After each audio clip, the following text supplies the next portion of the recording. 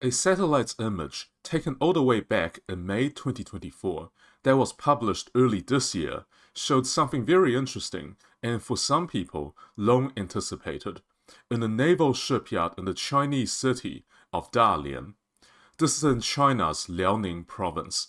The shipyard in question, the Dalian shipyard, was where China's first aircraft carrier was completed after its unfinished hull was purchased and arrived from Ukraine.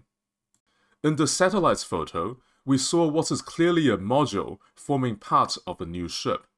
This module clearly contained two long trenches. Analysts believe that these two trenches are consistent with the tracks of catapults for an aircraft carrier. More precisely, the shape and the arrangement of these two tracks are consistent with what we refer to as the waist catapults on the port side of a carrier. In addition to these, if we take US carriers as benchmarks, there should be two more catapults on the starboard side, the side where the carrier island is located. These starboard catapults are known as the bow catapults due to their forward position on the carrier deck. China's Type 003 carrier, the Fujian, already possesses two bow catapults in addition to a single waist catapult. So it's pretty likely that these two bow catapults would be retained for the next aircraft carrier, making a total of 4 catapults for the new carrier. This module cited all the way back in May 2024 is the first concrete indication that China was indeed constructing its fourth aircraft carrier, often labeled the Type 004. More recently, since June 2025, a large vessel has been under construction at the Dalian shipyard. Initially, this wasn't all that newsworthy. The Dalian shipyard produces both military ships and commercial ships, and odds were that this was just another large cargo ship under construction. However, as time went on, the perceived probability that this is something far more than another cargo ship rose significantly. Modules for the ship have been sitting in the dry dock for a long time, which wouldn't have been economical for a commercial vessel. The construction process, the shape of the hull, and the modules used began to mirror more and more that of an aircraft carrier under construction. As a result, more and more observers began to believe that this was the long-fabled Type 004 Supercarrier. In mid-November, latest photos of the Dalian shipyard taken by passengers on board planes overflying the shipyard showed a dramatic yet long-anticipated development. The latest image shows the major segments of the next carrier beginning to take shape. A clearly visible component is a large box-like enclosure embedded deep within the ship structure. Analysts widely assessed this box-like enclosure to be a reactor containment section. If true, this is a signature structural element found on nuclear carriers. Its proportions and positioning strongly resemble similar components on the US Navy's Nimitz-class and Ford-class supercarriers, where the nuclear reactors and their protective shielding are housed. This doesn't mean that China necessarily copied from American carriers, but more that optimal location and the shape of the reactor containment section are the same, no matter whether you are in China or the US. Physics work the same and all that. While absolute confirmation remains impossible from imagery alone, the resemblance is striking enough that most observers now believe that the Dalian shipyard is preparing the new vessel for nuclear power. The latest photographic evidence offers the strongest confirmation so far that China is indeed building its fourth aircraft carrier, the Type 004, and not only that, the new carrier will have nuclear propulsion. This would mark a major milestone in China's naval development and move the PLA Navy closer to technological parity with the US Navy in terms of naval aviation technology.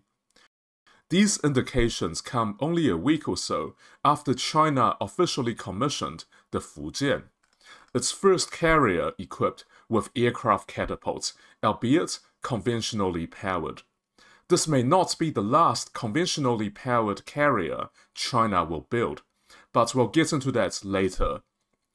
Before we got to this point, a range of soft indicators had pointed to nuclear propulsion for the Type 004 carrier. This included the satellite imagery showing that China had constructed a land-based prototype reactor intended for a large surface warship. This was built somewhere in the mountainous regions of southwestern China, in a location ideal for secrecy and testing nuclear systems away from populated areas. While the Pentagon's most recent annual report on Chinese military power stopped short of explicitly naming a nuclear-powered carrier, it does emphasize that China's next generation of carriers will have greater endurance. This phrasing can be interpreted as a hint toward nuclear propulsion, as nuclear power allows a carrier to operate for years without refueling, dramatically extending its operational range, power availability, and presence. The adoption of nuclear propulsion would dramatically enhance the Type 004's capabilities. Nuclear carriers can travel virtually unlimited distances without refueling, allowing China to sustain far-flung naval operations much more effectively. Nuclear reactors also produce enormous electrical power, which is essential for modern carrier systems, radar arrays, advanced sensors, electronic warfare suites, and especially the aircraft catapults launch systems. In addition, a nuclear-powered carrier would elevate China into a very exclusive club. Only the United States and France currently operate such vessels. The Type 004 is expected to be a substantially bigger ship than even the Fujian, and much bigger than China's two ski jump carriers. Unofficial artwork connected with the Type 004 have shown a ship broadly similar to the US Navy's Ford-class supercarriers.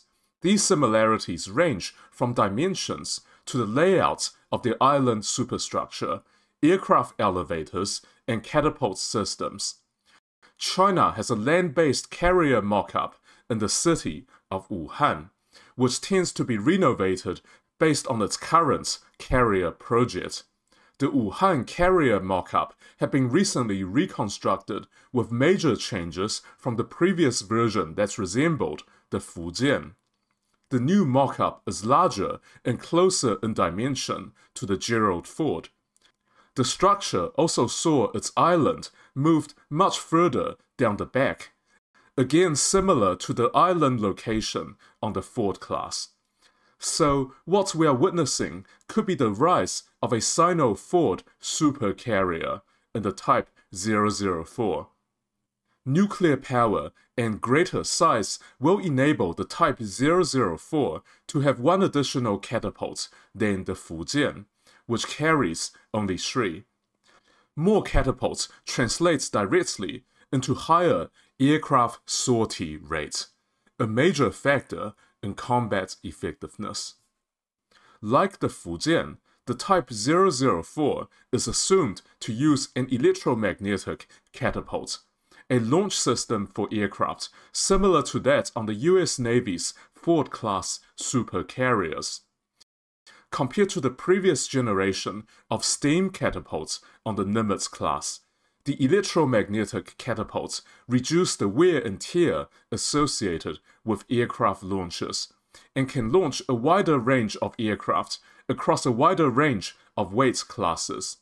The use of electromagnetic catapults means that China's newest carriers have basically skipped a whole generation of catapults, although it remains to be seen to what extent their carrier force will have to deal with teething issues, like what the US Navy's Ford class has found out the hard way. Interestingly, the information circulating on the Chinese internet suggests that China may also be building a separate, conventionally powered carrier. And this is immediately after the PLA Navy has just commissioned the Type 003 Fujian, an ultimate conventional carrier. Rumors point to the Jianan Shipyard in Shanghai, the facility that's built the Fujian, as the likely construction site.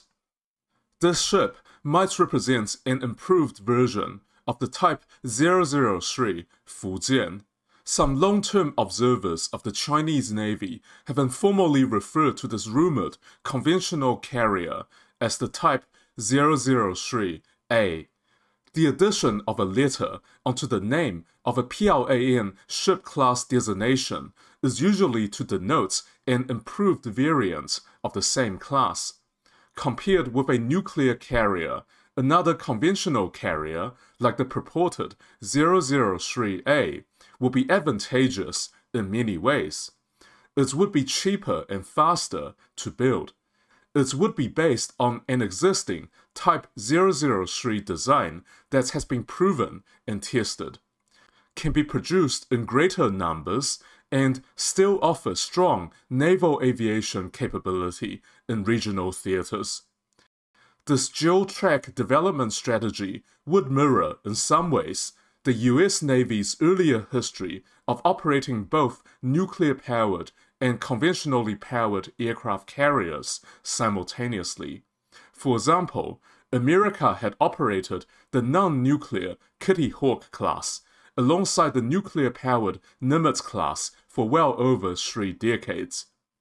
While nuclear carriers offer unmatched endurance, China's most likely near-term priorities, such as enforcing claims in the South China Sea and deterring a US intervention in the Western Pacific, do not necessarily require nuclear propulsion.